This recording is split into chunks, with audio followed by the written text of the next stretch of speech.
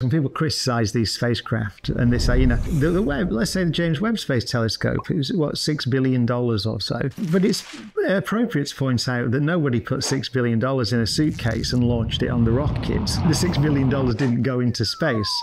It was spent on Earth. And what is often the case, so putting aside the glory and wonder of the discoveries that are made, you are paying people to do high-tech jobs and do research and build machines that operate at the edge of the possible. And history tells us that tends to be extremely useful. 50 million years after the Earth formed, there was another planet very close to the Earth, about the size of Mars. The theory goes that this planet hit the Earth. So you hit the Earth in a glancing blow. You knock off loads of bits, but not the centre of the Earth. Now, when planets form, the heavy things drift towards the centre of the planet. And that's why all the iron, or most of the iron in the Earth, sits at its core. And so when this collision happened, the bits that got knocked off were not very rich in iron, because all the iron was sat at the middle of the Earth. There's a theory which is pretty widely accepted, because the moon is indeed made of the same stuff as the Earth, but there's very little iron in it.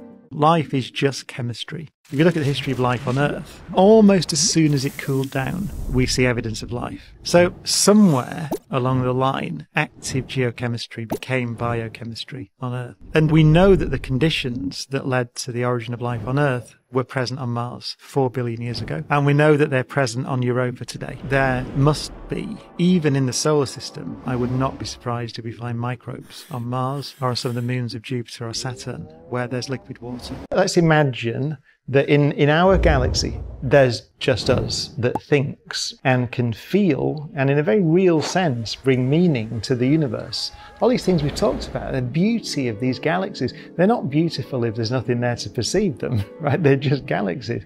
If we destroy ourselves deliberately or through inaction, then it's possible that we eliminate meaning, perhaps forever, in a galaxy of 400 billion stars.